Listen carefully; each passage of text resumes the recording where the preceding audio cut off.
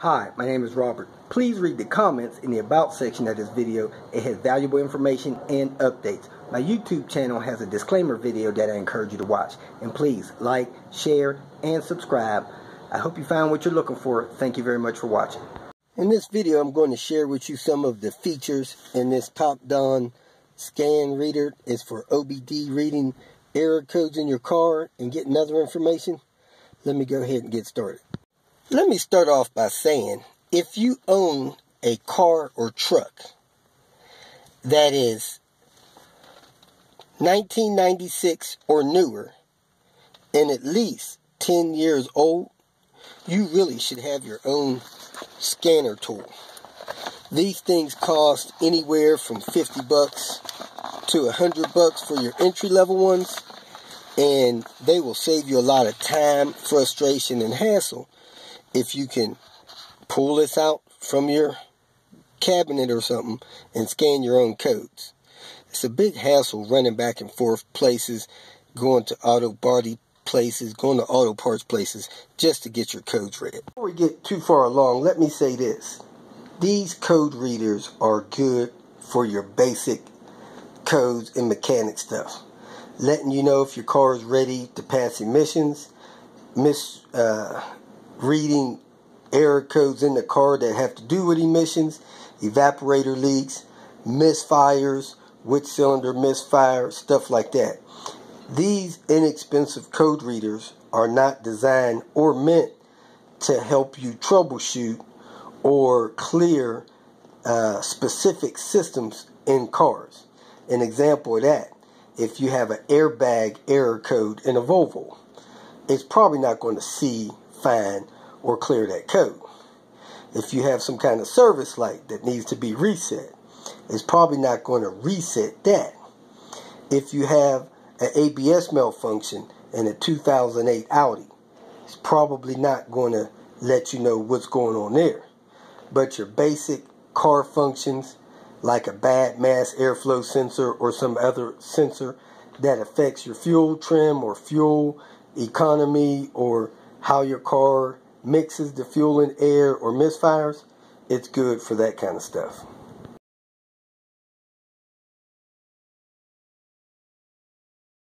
I got this one here to test it out. I got it from Amazon. So if you want one of these, you could get it from Amazon. I'm just going to show you how it works real quick. It has instructions, some information about being able to be updated off the internet through your computer, but I don't know how necessary that is.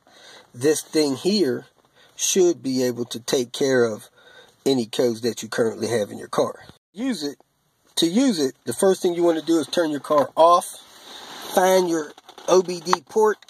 My car is a 95 and it still has one.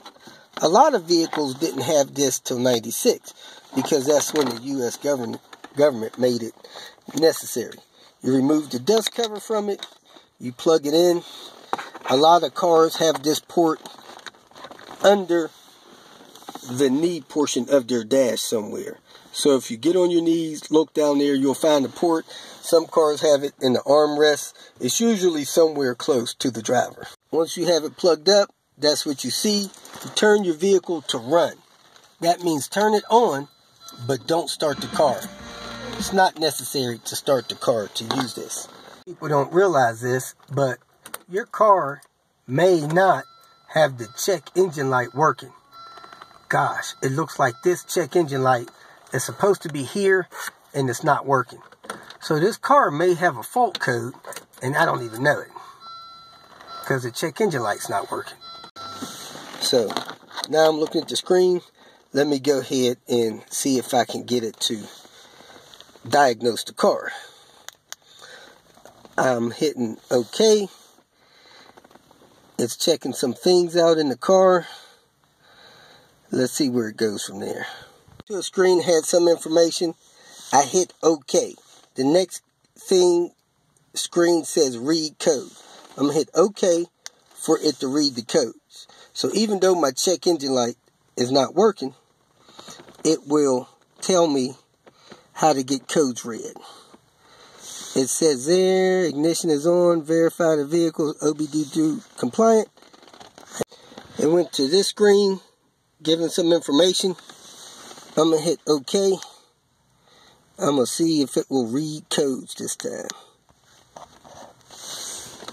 It's seeing if it's supported. Vehicle has no faults, no codes. So even though my check engine light is not working, it has told me that I do not have any codes. So I'm going to hit OK. Go back, or this arrow to go back to the screen. Now I'm going to start the engine. And I can arrow down so that I can read live data. So here I hit OK. View all items. It's scanning the car. It's going to tell me what my live data is. Fuel system. I don't know what that is, but you could look these things up. Load value, 8%. It's reading my live data. Engine temperature, 93 degrees Celsius. I need to get those values changed to Fahrenheit. Going to the next page, it's showing me my fuel trim, engine RPM, vehicle speed. Go to the next page, ignition timing, airflow meter information, throttle position sensor, oxygen sensor output. Now that's my final thing, short-term trim. So there you have it. That's your live data, which you can use to diagnose stuff. We're going to go back again, and we're going to get a freeze frame or an O2 sensor test. Hit OK. Bank 1 O2 sensor. I hit OK on that. My vehicle does not support that test. So I'm going to go back. I'm going to go vehicle information. Hit that. It should tell my VIN. My vehicle is not supported. Again, my vehicle is a 95, so some of this stuff is not supported. And the big thing is you can read and erase codes. One thing I realized that my temperature was reading in Celsius, so I'm going to go down here to my tool setup and see if I could change that to read in Fahrenheit. Units of measure, I'm going to go imperial. Okay, let me go back from there. Go back from there. Now I'm going to scan again and see if it can give me my live data in Fahrenheit instead of Celsius. Right now my car is around 210 degrees Fahrenheit. I just heard the fan kick on, so I want to make sure that it tells me what that stuff is in Fahrenheit. Okay. I'm going to arrow down and go to data stream, view all items, see if my temperature is in Fahrenheit this time. Yep, 206 degrees. So you may want to go through that setup screen, make sure it's in the language and the numerical values that you need it to be in. You can also check this thing sometimes and see what your actual miles per gallon is while you're driving. So, see if it's on this next screen here. RPM, vehicle speed. You can check that against your GPS. Flow rate, airflow. I don't see the engine mile per gallon on this one. It may be in a different setting. If you have any questions, go ahead and post them. This seems like an okay thing. I did read somebody's codes and give it to them. If it finds a code, a lot of times it'll explain what the code is, and you can Google that code and that information to figure out how to fix your vehicle. If you feel that this information was useful, please like it and share it with your social media friends. You can subscribe to my channel so that you will get notifications of future videos that I post. You can follow me on Twitter, and if you need to contact me directly, please visit my website. And if you have any questions, leave them below, and someone or myself will reply to them. Again, thank you very much for watching.